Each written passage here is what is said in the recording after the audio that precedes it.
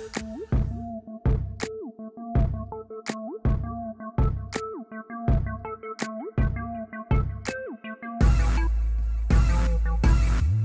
up, everybody? What's good? It's your boy BQ. This is the Impact Lounge, #1 place to be for the Impact Wrestling fan. I'm rocking with you guys solo, and this is the Cool Factor podcast coming to you late. It seems like they're always coming to you late. I apologize for that. You have no idea. I can live with dropping a podcast on a Monday, but when I have to drop it on a Tuesday, it absolutely eats at me. But this was a difficult weekend for us. It was my reserve weekend. It was TW's birthday, and I'm not even sure he's not still hungover from it. And then what else? We got the WrestleMania and all the shows going on this weekend. So really difficult time for us to link up. And again, it absolutely eats at me when I have to record on a Tuesday, because then it gets so close to Thursday when Impact is coming on again. A lot of people don't really care to check out the podcast. So I keep saying we're going to work on that, and we truly are. But it is very difficult for me. That's all I got to say. So let me throw this out there first. We're going to talk about a little bit of news here, review the show, but I got to let you guys know ahead of time, I haven't watched the full multiverse of matches yet. I've watched some of it. I've watched part of it. I have an idea of what went on during it, but I didn't get too far into it. I only got to fire it up today, and I really didn't get to watch anything on the weekend. I watched first few matches of the Ring of Honor pay-per-view, and let me throw this out there. For those of you who may have seen it or may be curious, the production quality of the show was pretty good, and I don't know if if the Ring of Honor pay-per-views are typically like that, because it's been about 3 years since I've ordered one. I don't know if they're typically like that, or this was Tony Khan influence, but it looked really, really good. It was really easy on the eyes. And you guys know me, I'm always talking about Impact just not being easy on the eyes. Very easy on the eyes, very just balanced with the colors, very bright, very sharp. They set up the fans the same way Impact does, but it's not like so depressing, Someone, I think it was, shout out to AO, because I think it was you, brought it up today. Of all the things I'm always talking about, the presentation of the show, I've never picked up on the hard camera, where it comes from like I don't know, I guess from underneath a little bit, and we get a lot of the background. And as I've said 100 times, probably more than 100, the Tron in the back is really distracting. Way too much going on. But even with the fans, like, we don't hardly see them. We just see the freaking ring and the wrestlers, to where even on the Pop TV days, I just realized this today. Pop TV, when I saw the picture, Pop TV, Spike TV, all these eras, Destination America, the camera was coming from the top a little bit, so you could see a lot more of the crowd, and a lot more of the action, and the action from an angle that I think we can connect with it a little bit more. You know what I mean? So that's just something interesting. That was, brought to my attention. Someone tagged me in a post today, and I was like, yeah, you're right, But Ring of Honor has the same setup, but it's like not depressing. Like, you see people engage with it. Now, I was listening to Jim Cornette's review of the Ring of Honor show, and he had said what many of you guys say in regards to the setup.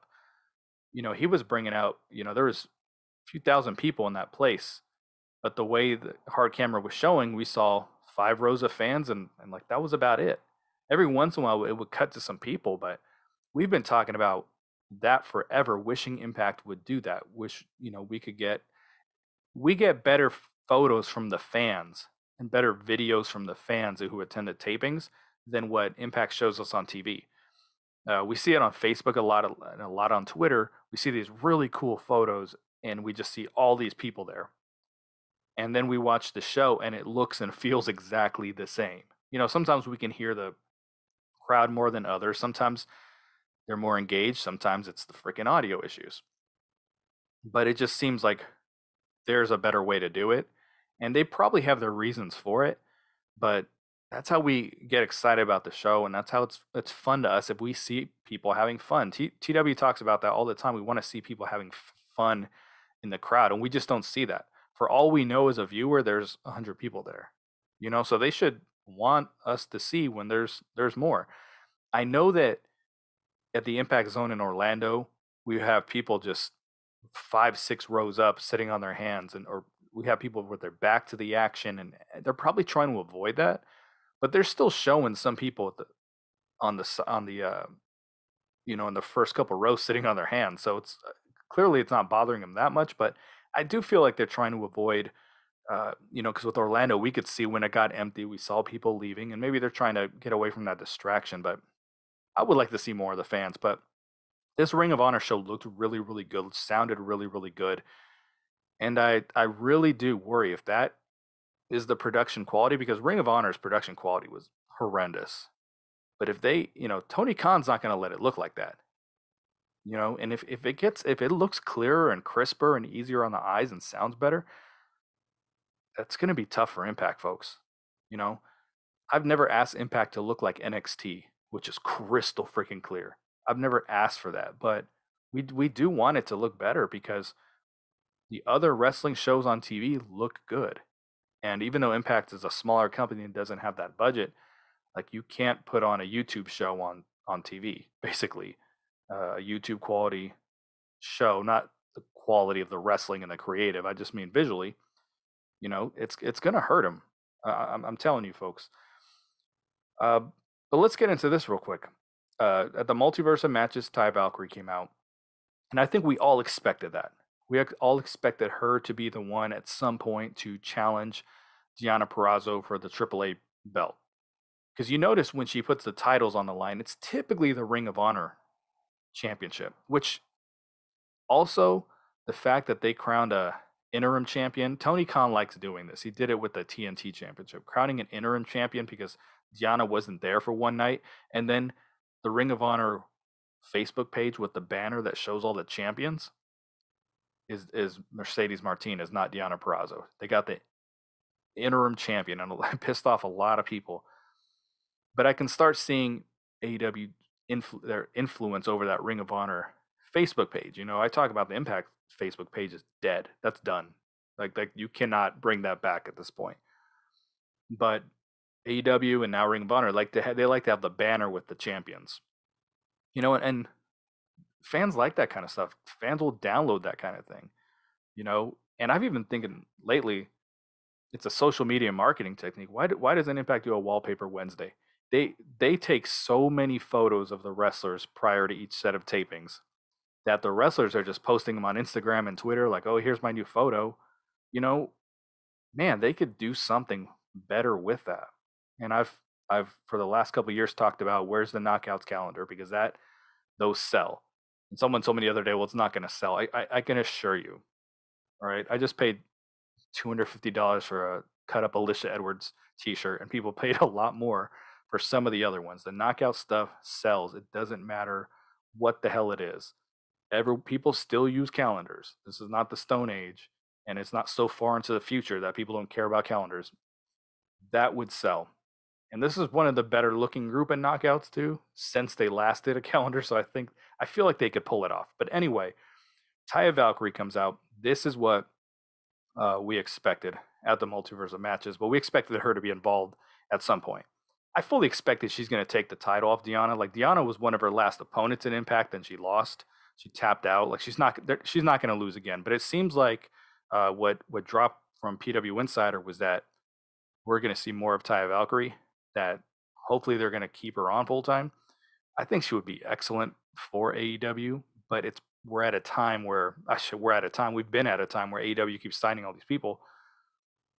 I just, it's not a good time to be a free agent. So I think it's better for Taya to just return. We don't know if she's just going to sign a short term deal and just do dates. It would be nice to see her back. I shouldn't say they never could replace her. I think Jordan Grace stepped into her role pretty well. It wasn't like when Kylie Ray left and I was like, yo, they couldn't replace Kylie Ray. Like that killed them. And they didn't for a while. But with Taya, I think Jordan Grace, even though she's a baby face and Taya was a, heel, I think she stepped into that role of just really impressive knockout, to really go out there and put up awesome matches, can do a little intergender stuff, so I think it's really cool to see her come back. She'll probably link up with Bravo again, I'm sure. And she was always one of the better parts of the show, the more entertaining parts of the show. The matches were always good, and she came such a long way from when she first debuted. Like now, she's a true star now, and she definitely, in her short time in NXT, she definitely, I can assure you, tightened up her craft a little bit. So she's going to bring even more, and it's just gonna be awesome. So I'm really happy to see that. Speaking of that as well, they're talking about the Briscoes Impact, if it's at all possible, bringing them on. They will at least do sets of sets of tapings or dates because they lost both matches WrestleMania weekend. They probably had more. I think they had several matches actually, but the high profile ones they lost. Multiverse matches, and then I didn't see that match, but I believe they lost. And then the Ring of Honor won with FTR, and they lost the belts. So clearly, we knew Tony Khan was going to get the belts off them because he doesn't want to be involved with them. That's a win for Impact because their tag team division has been really rough. Not because the talent isn't there, but because the Good Brothers have ruined the tag team division. And their time is coming up. Machine Gun tweeted out, we got these offers and this and this and this. I think the Impact fan base in general would be really disappointed if they re-signed. You know, if you have good opponents for them, that's different because that was the big difference when they did sign. There was nobody for them to fight. So it's like they just put the belts on them right away. They weren't motivated and they were boring, they were bland. The Bullet Club stuff is a lot better. They do a lot better with that, but this is a huge win. The fact that AEW doesn't want to use them for some old tweets. Impact has never given a shit about that kind of stuff, which is good because we're in this like weird one mistake society. We've been like that for years now. I mean, what if I told you that someone just might change over the course of 5 years or 10 years or 12 years, you know? And, that's why I was even upset about that Me Too movement thing they had going on because there were some wrestlers there that, we change, we improve as people, we're better. We all make mistakes and we all do things and say things behind closed doors that are shitty. We all do it. We all have said something in our life that if it got out from our inner circle, some kind of inappropriate joke or whatever, it would be viewed just the way we view these wrestlers. Like we act like we're freaking perfect. It's crazy. And I say we just like as a society, we act like we're perfect. But Impact has always been willing to give people a second chance, third chances in the case of Alberto El Patron. But you remember when Rich Swann came on, people, I mean, they were destroying Impact for that. I think Impact would bring Tessa Blanchard back. The problem is she hasn't appeared to look within herself and fix some things. You know what I mean? Uh, it's like when you pretend you're the victim of something that you caused. That's not a good look. But it is a big win for Impact. It would make the tag team division a lot more exciting. And I thought the Good Brothers would put some butts in seats. Like they clearly can't, but the Briscoes would. People would tune in for the Briscoes. Just excellent team, and I'm excited about that. Next week, they're doing IPWF. You guys know I hate IPWF. I've said it many, many times that the company has having fun making the show confused with people having fun watching the show. I know some of you do like it, and there's nothing wrong if you like it. I don't think it's good. I talk to enough of you on social media that I know the majority of you don't find it good. I wouldn't be shocked if the viewership is in the absolute dumps for this show. And maybe, just maybe, Impact will look at that and be like, oh, maybe this just needs to go on Impact Plus or YouTube. It's an extremely niche show.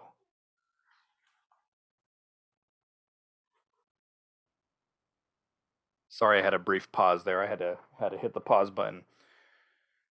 But it's an extremely niche show. They wouldn't put Knockouts Knockdown on TV. Probably because I think it's a niche show, but more people would watch that than this, you know? So they have a weird obsession with this show. And again, I think it's because they have a lot of fun making it, and they just really have that confused for it being good. Now, those of you who like watching it, awesome. Like more power to you. Actually, I wished I liked it, you know. But the kind of point I want to make here is that the pay-per-views in a couple weeks, they can't afford to put that on television. And the reason I say that is because when, you know, shit, what do I say every single episode? What have I been saying for 4 years? That their marketing is shit. But when they do good marketing, it does well. People are talking, people are buzzing, like it does work. They just don't know how to keep it going. They don't know how to keep the buzz and the chatter going. They haven't mastered like the follow up to, okay, people are talking about this. They haven't figured out how to capitalize on it. That's because they have people with good ideas working for them, but because they don't have actual marketers, like they don't know how to take that to the next level. So AEW is always on the top of people's minds. Like WWE is always on top of people's minds. Now, granted, they have a lot more coverage from the media, but they always got something going, man. That's got people talking. Like they find a way Monday through Friday to get people talking about their show. Impact doesn't have that. They don't have a good relation. I shouldn't say they don't have a good relationship with the media. They don't have a relationship with enough influencers who influence the wrestling audience. Like, I talked to you about. I listen to Jim Cornette. Like, he doesn't watch Impact. He acts like it is totally beneath him. But if he were to watch it, he would see that all the things that he complains about with AEW and WWE, Impact does well. They don't have relationships with guys like that. You know, surely, slowly but surely, they need to get to that level. But my point is, they're not on top of people's minds Monday through Friday. They've never been able to do that. Sometimes they come up with something big, some news, and people are really talking about it for a bit, and then it dies down. And because they're not a company who can stay on top of people's minds and have like real professional marketers in key roles, you can't put on a show like this because people are going to forget about it, you know. And when they post, and then they start posting these clips on Twitter. I remember last year, not last year, but 2 years ago, Hard to Kill was in like 3 or 4 days, and they were still posting clips and videos of Bend Over and Jackass and uh, Johnny, Jiggle Tits, and you know, it's just like, man, like you really want people to see this stuff, but you got a much bigger show coming here that really needs your attention. I just don't think they can afford to put stuff like this on TV because a lot of people aren't going to tune in. I don't think this viewership will be over 80,000. If it is, great. I don't think it's going to be. But that's what's it been? Last week's maybe 120. You know, let's say it's 80,000. That's like a 40,000 person drop off that is not thinking about Impact Wrestling on Thursday, and they're not going to think about it on the weekend.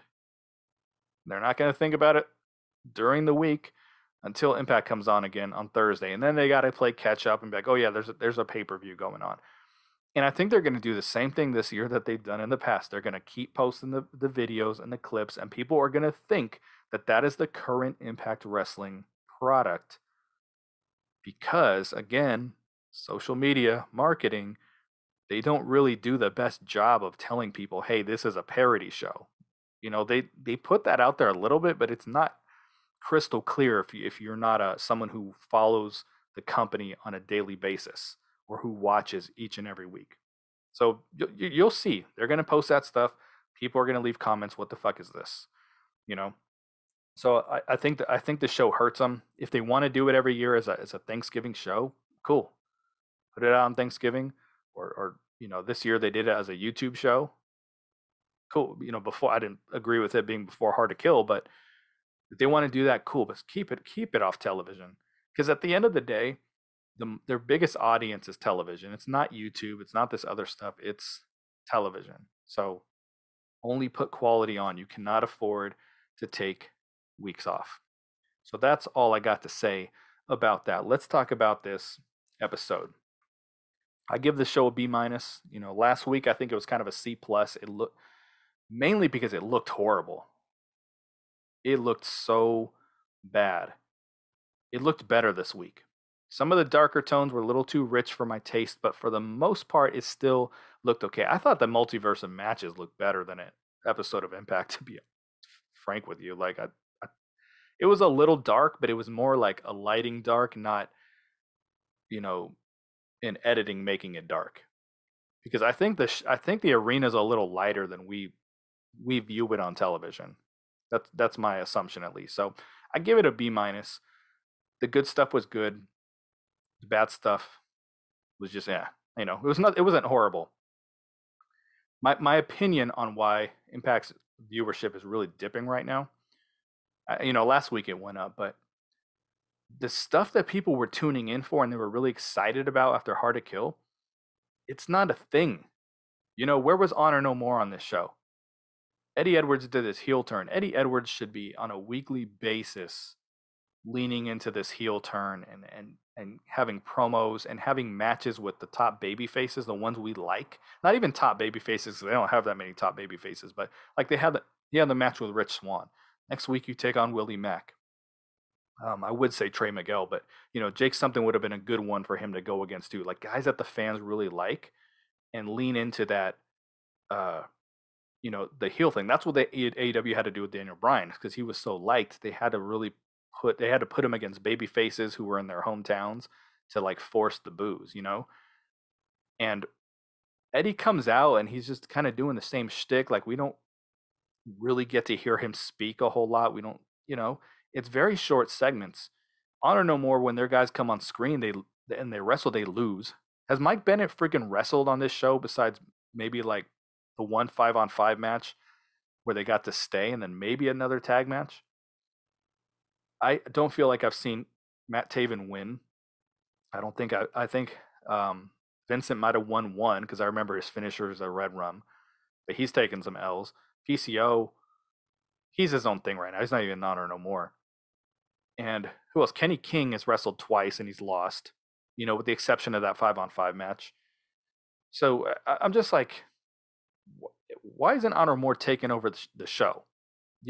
That was one of the real interesting parts for people. That was one of the best storylines in wrestling, period, going on.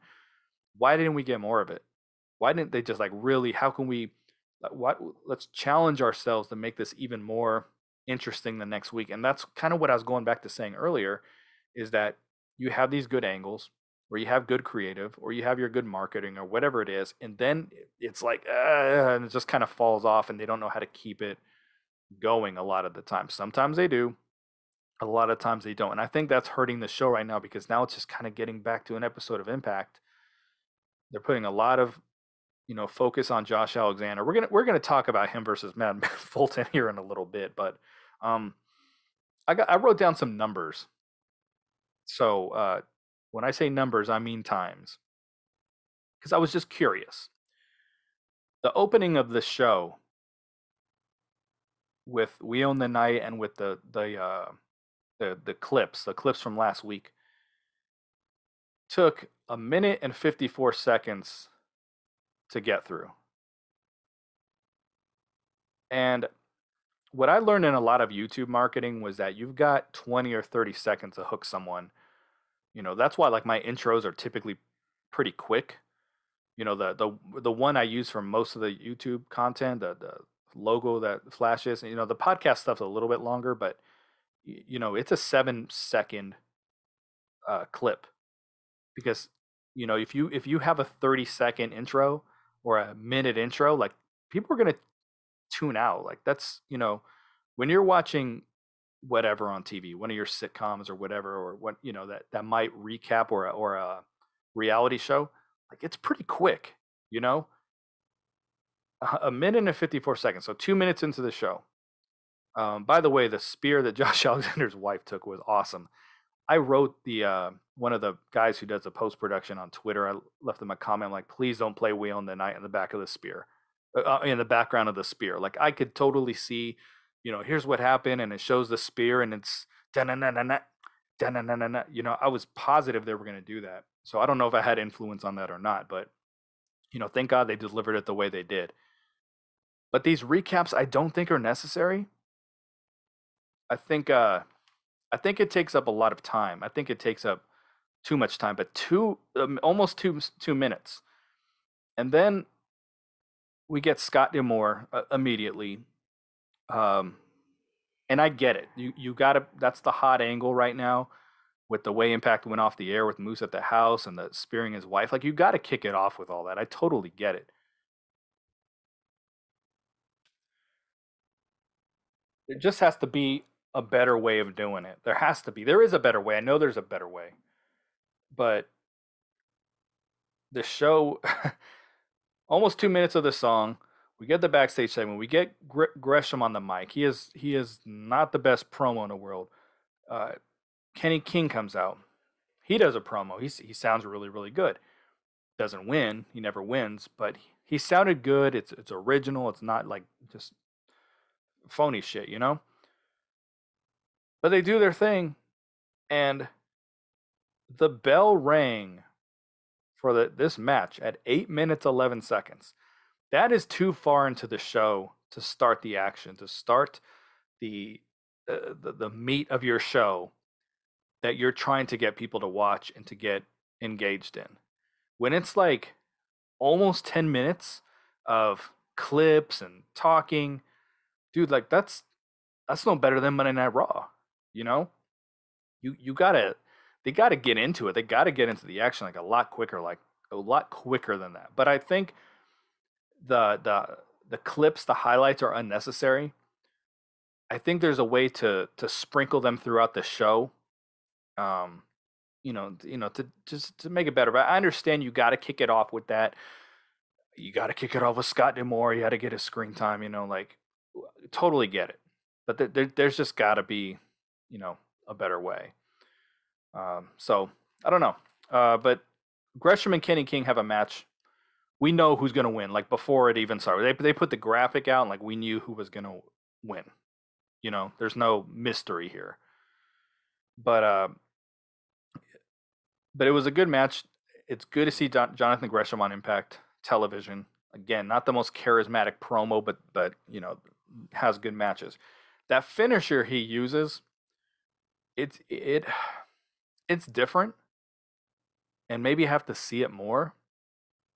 But the times I've seen him use it, the finish comes off super flat. Like it's just this 1, 2, 3 out of nowhere that no one's really expecting. It just completely out of the blue. But it comes off flat in my opinion. Maybe you don't feel that way. But I think it does. After this match, they run over the multiverse card, and it's the We Own the Night. But they run over the whole card. They're better than Stryker and D'Lo were, and much better than Josh and whoever he was with when it comes to reading the cards down. But you got to be faster than that, man. They linger on it so much. Some of you guys might not like Excalibur. I really like him when he's just like, da da da. I mean, he's letting you know, and the music's got energy, and like you feel it, you get excited, and Um, but it's just slow talking over, and they're faster than the others, as I said, but it's still just slow talking over We Own the Night. Um, you know, I wrote this down to at the end of them going down. Is by the way, they're going over the multi-match of universe card. That's what they were going over. At no point did it say how to order the show. There's a little fight logo on there, but that was it. They were just like, join us for multiverse of matches, tickets available. People are more likely to order the show than they are to attend who are watching the program. You're talking about the overall totality of 120,000 people are watching. Like most of them are going to be ordering it, but it's just not. It's just a little fight logo. But at the end of Multiverse and We Own the Night, it is the 19-minute and 38-minute mark. And I I know it pissed some of you guys off bringing this up so much. I counted up We Own the Night. It played for a fifth of the show so far. So it played for a total of 4 minutes in the first 20 minutes of the show. right? That's a math. That's a fifth. 20 divided by 4. A fifth of the show is the song.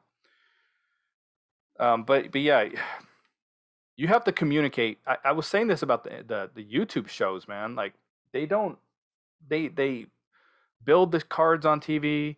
They say, rebellion, not rebellion. That's the pay per view, but I can't even think of one off the top of my head. Under Siege is coming. That's what's coming next, right? Or close to it. They're not just like, this is how you watch it. This is what you got to pay for. This is the value that you receive for your money.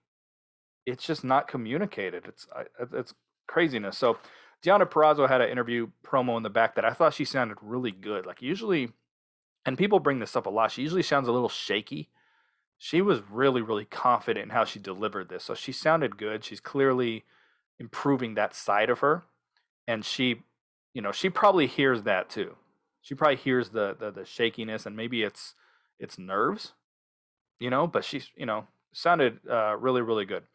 After this was the Chump Chump Challenge, Swinger and Zicky Dice. So I predicted Impact was going to cut down on comedy a lot, and they have. Because last year was, especially the year before, my God. There's only two funny people in this company. It's Johnny Swinger and Brian Myers. And that's it. I'm trying to think off the top of my head. I can't think of anyone else. Oh, I find Tennille Dashwood funny. Some of you don't. And then Caleb. Caleb's still borderline for me, but there's only like two legitimately funny people. Like if you were to sit down and have a conversation with you, they'd probably have you laughing. Uh, I guarantee you, Brian Myers is like that, and Swinger. The rest of it is always like forced comedy. But Zicky Dice works with Swinger.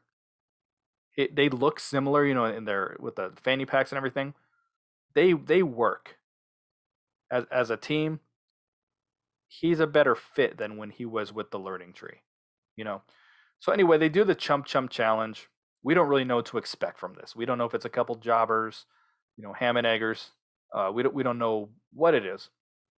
So what I wrote down in my notes here is that this was a great Decay spot. I was fully, now I get it. Rosemary had a match later, and Black Taurus was on BTI, and okay. But the male members of Decay need a freaking win. I mean, they went down to Jonah. They went down to Carl Anderson. They went down to Luke Gallows. They went down to them as a tag team. I mean, they don't beat anybody. And I thought it was a good spot for them to come out and get a dominant victory. I thought they needed it, you know? But Decay also has this weird connection with Johnny Swinger, so that led to nothing. By the way, led to absolutely nothing. A couple weeks ago, they came to his aid. It led to nothing.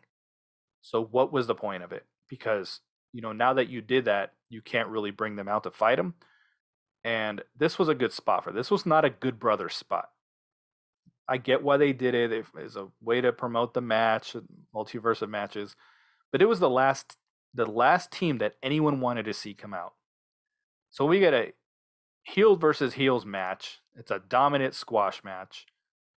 It did nothing for Swinger and Zicky Dice. I don't know what they're trying to do with them, but this was all about Gallows and Anderson. No one wanted to see this. But again, I really, and I'm curious if you guys agree. I thought it was a great Decay spot. I really thought it was a good opportunity to play the music and the entrance, and them to come and just get a dominant win. I guess they also have nothing to do right now, so maybe it was pointless for them to do it, to have a match. But I mean, there's plenty of people on this show have wrestling that are doing nothing. After this, they had PCO yelling like a nut in the crowd, and then he's Jonah. Dude, at first I didn't even know what he was saying. I didn't even pick up on the fact that he was yelling for Jonah. But Jonah comes out, and the action was good. But they are trying to do cinematic. They're trying to do what made Lucha Underground unique, and I don't think it's working. I would have, again, corny music in the background that doesn't fit what's going on. You know, they've done worse. Don't get me wrong. They've done worse. This wasn't the worst song they've played. But they do the backstage stuff, and instead of just like letting us take the emotion, and they throw this music behind it. They have a stock library that's, you know, royalty free songs that fucking suck. Let's be honest. I didn't think it needed that. I thought the whole segment, if you wanted to put music at the end when it showed after he buried him and it showed, you know, PCO up close and he was huffing and puffing, like that's when you can kind of hit him with something. But I thought the music took away from it. But they're trying to do cinematic. I don't think it's working. It comes off because of the music mainly. Some of the cuts are really weird too, but because of the music, it comes off more like a B movie than a cinematic masterpiece. It's closer to a B movie than to Final Deletion. You know, I know Final Deletion was kind of corny too, but it's like a B movie. It's like a C movie. It's straight to DVD. It's like straight to USB hard drive. You know, like it doesn't even make it to the DVD. Like that. It's closer to that. Um, you know, but the action was good. Everything that Jonah does behind the scenes, like off camera, not off camera, out of the ring, is always really really good. And this is a feud people have interest in. You know, they had a match that was I liked it for two big dudes. Like I liked it. You know, and the PCO character, some people have their opinions on it. Some people like it. Some people don't. I wouldn't say I'm a huge fan, but it's really different compared to everything else on the show. It's very very different. It's a very different character, and I like anything that just breaks up the monotony. You know, like that's why Ring of Honor was always difficult for me to watch because it was just like no one had any flavor whatsoever. It was just, you know, strawberry ice cream for 2 straight hours, you know? And I like strawberry ice cream, but I mean, like, give me a topping, or maybe throw me the vanilla, throw me a bone, throw me some chocolate, something, you know what I mean? So PCO breaks things up a little bit. So I do like that. I just thought the music was made it come across corny. And if I were a casual fan and I was watching that, I would say, what the fuck is this? After this, I've been waiting to talk about this. Josh Alexander takes on Madman Fulton. Glorified shit match. Squash match. It's possible that they're writing Madman Fulton out of the company with this match. Very possible. I don't know anything about that. I could see that's where it's going. You know, Ace Austin left them and all that. So it's very possible. And if I were him, I would get out immediately. I know not everyone can be pushed, not everybody can win, but like this dude doesn't win. There's too many people in this company who don't win. And the roster is too small to have jobbers. Like if you want to have a jobber, bring in a jobber. Like you're doing for Masha Slamovich. You know, but you know, Madman Fulton's just always in this role. I mean, I, I I feel like I've never seen. I know he's won because I've seen his finisher maybe twice. Maybe that was in squash matches, but he doesn't win. I thought that this match did more for Madman Fulton than it did for Josh Alexander. I think it was a complete inverse of what Impact was trying to achieve. I thought it built sympathy for Madman Fulton because we like him. The Impact fans like him. They want to see not necessarily a push, but not to be a joke. You know, like he gets squashed, he taps out. You tap out Madman Fulton, and then after the match, he tries to come back from behind and hits him, ends up right back on his ass. You know, they played the ankle broken segment. They've got the referees checking on him. Like that's building sympathy. They try to make Josh come off like that he's just pissed off badass. You know, that's I think maybe you guys disagree. I wouldn't be shocked if majority of you agreed though. I think it did more for Fulton than it did for Josh. I don't think people left being, oh, Josh is such a badass. I think people were just like, dude, what are you doing to Madman Fulton? And then when you show him in the ring in pain and the people checking on him, that's what you do for baby faces. Maybe there's a babyface turn coming. I don't know. I would lean more towards him probably being done, you know, and that's not okay. Like he should have been a lot better than he was used. I guess wrestling companies don't know how to use big guys. You know, I mean, it's like you take a guy like Lance Archer. He never wins the big one ever, but he wins. He wins against guys that he should beat that are beneath him. You know, Fulton doesn't beat anybody. He didn't beat anybody in OVE, and then it seemed like, oh, we're gonna put him with Ace Austin, like still can't freaking beat anybody. And now they got him talking, so it's like you don't have to make him a bodyguard. But I really think it did more for more for Fulton. If he comes out again, he's gonna get cheered. I mean, if he's coming out doing a regular match, it, it's just wild to me. I'm not one of the Josh fans in this world. I appreciate what he does, but I think that I could be wrong, and I may offend some of you by saying this. I think most people like him because Impact is telling us this is the face of the company, and we're desperate for a face of the company. We haven't had one since EC3 in his earlier years, when he was a heel, unfortunately. And then there's the guys like AJ Styles and all that. They're trying to tell us, hey, we're trying to hitch the wagons of this guy. So I think a lot of fans are talking themselves into, okay, we're gonna get behind this, you know. But I'm worried it's gonna get into like Tessa Blanchard territory, that it's not organic, and they're like, oh, do this, this will get you over. And Rich Swann had that problem too, where he had that gauntlet match, and everyone was on the Rich Swann train, and it was super organic. And for a couple weeks, everyone wanted to see Rich Swann wrestle, and then he got hurt, and then they came back, and then they tried to force him back into that role, and it didn't connect with the people. So I think they're forcing things with him a little bit, but he is doing a good job. He's grown a lot as a wrestler. They're doing some pretty good storylines here, but I think a lot of us are appreciating the brilliance of Moose more than anything, you know. So I still think he comes out. We TW and I keep talking about this. The freaking music. It was a heel theme song, a heel tag team theme song. Like, this wasn't the Hart Foundation song. You know what I mean? That Bret Hart was able to keep, and like people would pop. It's a tag team heel song. It's not good. I wish when they brought him back, there would have been some degree of repackaging, you know. Um, but yeah, I'll say it again. I think it did more for Fulton than Josh.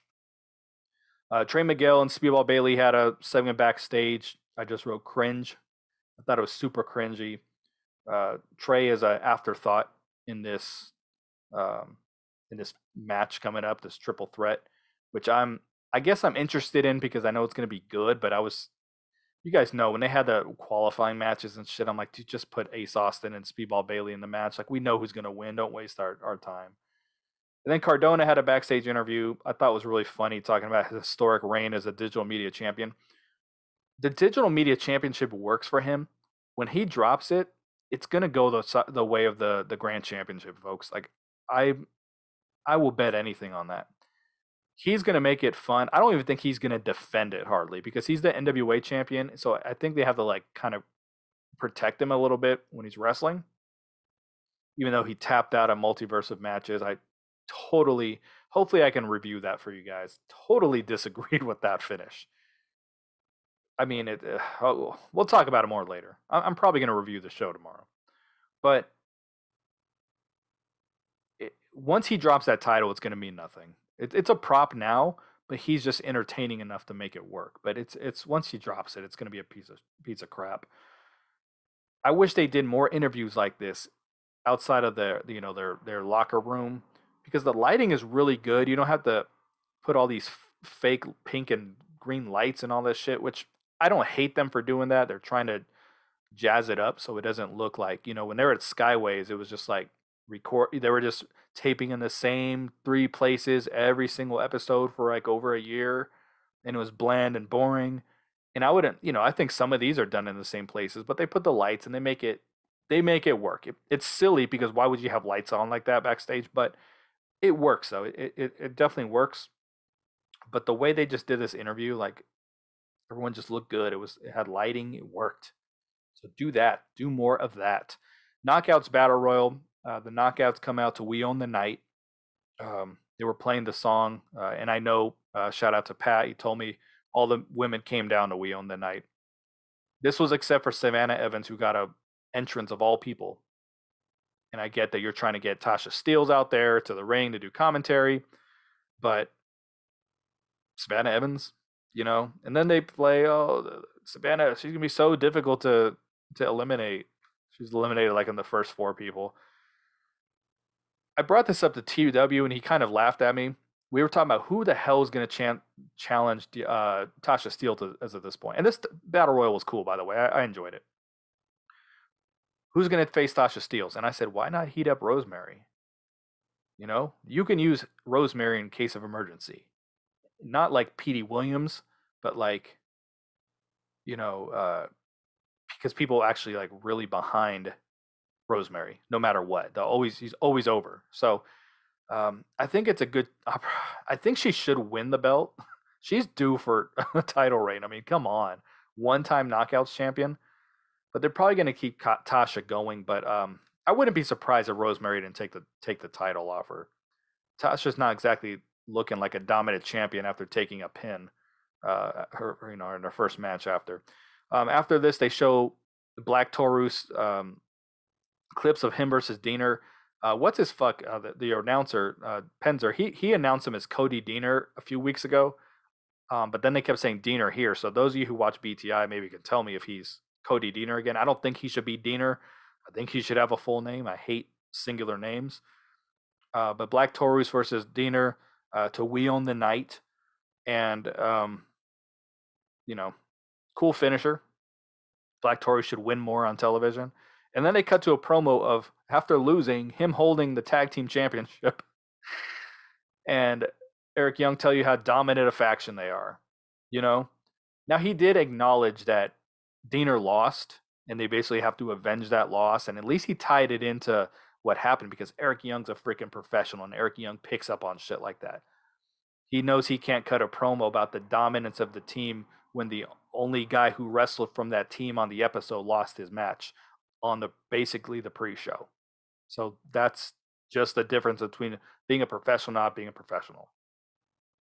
They're going to do this big tag team match that I don't know what to expect from that at all.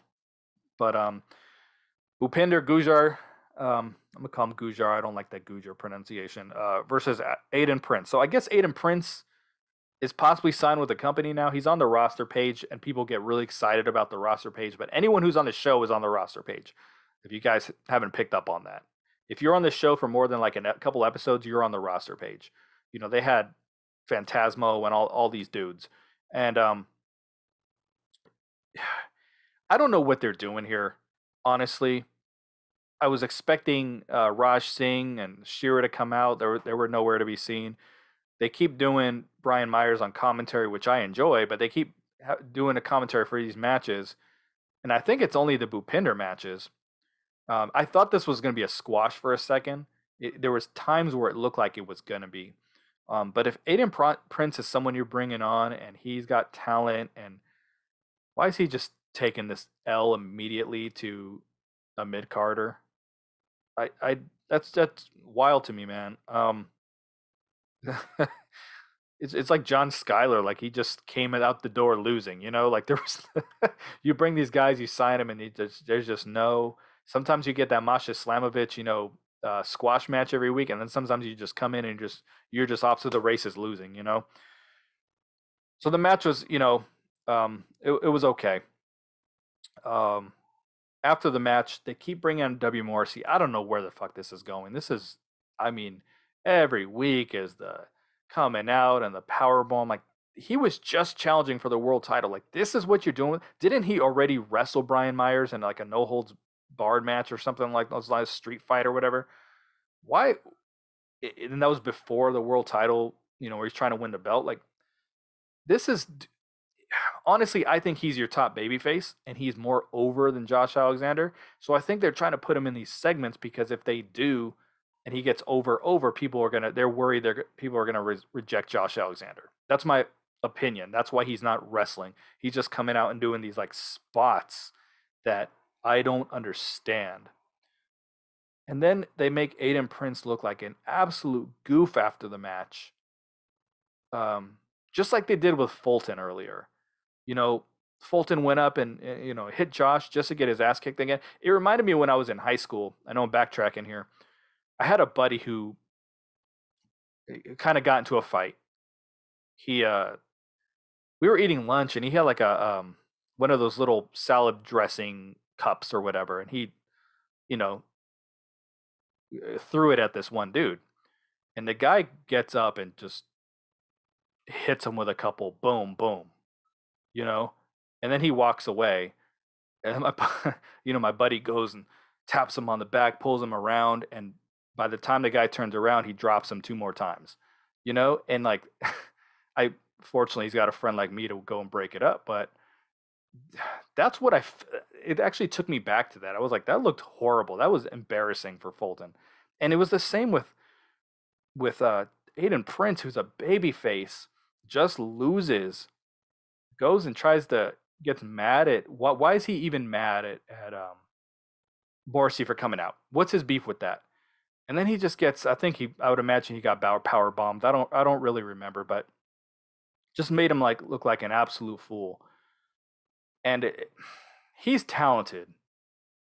I don't know if he can talk, but he's talented.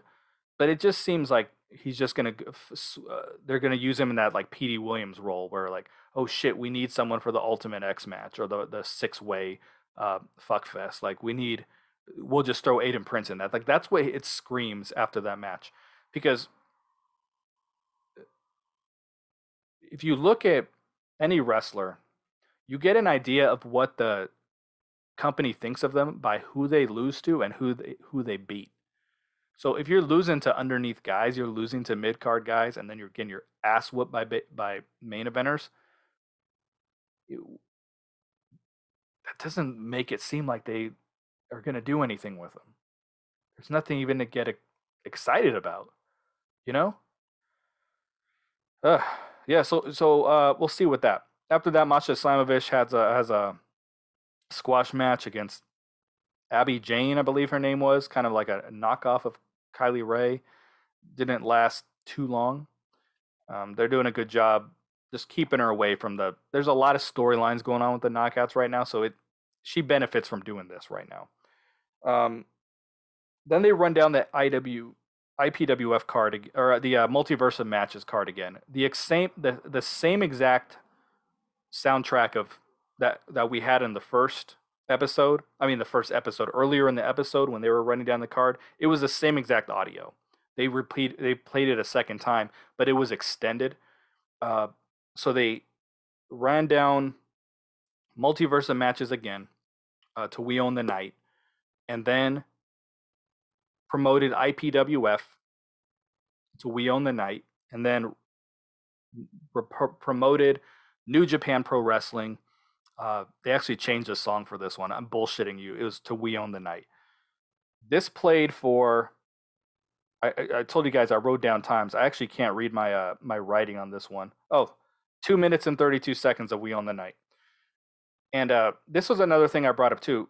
The monthly shows have their own themes, and I really think that it'll come across like when you're just reading off the three match. Like they've had times where they've read off next week's Impact card, the upcoming YouTube show, and New Japan for 3 straight minutes over We Own the Night, and you're just promoting an episode of Impact at that point. Like if you have a song for the YouTube show or the monthly special, use that for that part of the card.